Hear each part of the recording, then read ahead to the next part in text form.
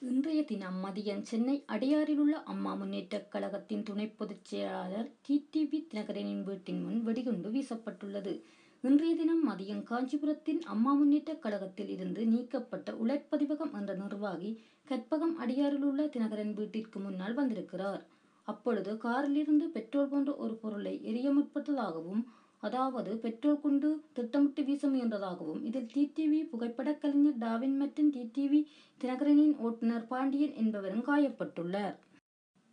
அங்கு எரிக்கப்பட்ட வாகனம் அந்த உழைப்பதிவகம் என்பவரின் வாகனம் எனவும், உழைப்பதிவகம் என்பவர் தன்னை பழிவாங்கும் நோக்கிலேயே அங்கு வந்தார் எனவும் குறிப்பிடப்பட்டுள்ளது. நன்றி.